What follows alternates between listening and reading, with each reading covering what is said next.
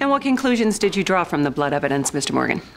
I was able to determine the victim's movement and direction after the initial blunt force trauma to the head caused by the defendant's fist.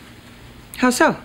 I reconstructed a timeline and sequence of events by examining. It's here somewhere.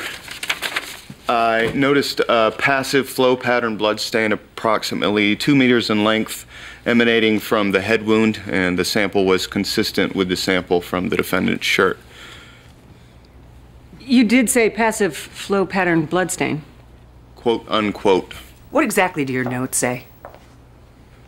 The blood stain described a passive pooling and flow configuration type O negative, matching the sample taken from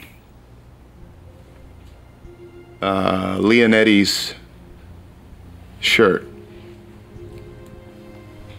But this is a Gomez hearing.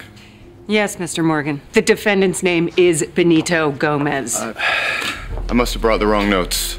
Do you frequently become confused and disoriented while conducting your spatter analysis, Mr. Morgan? No, I do not. We just had a new baby. Things were a little hectic this morning. So you're saying that you're sleep deprived and it's affecting your judgment? No, it's just a momentary mix-up.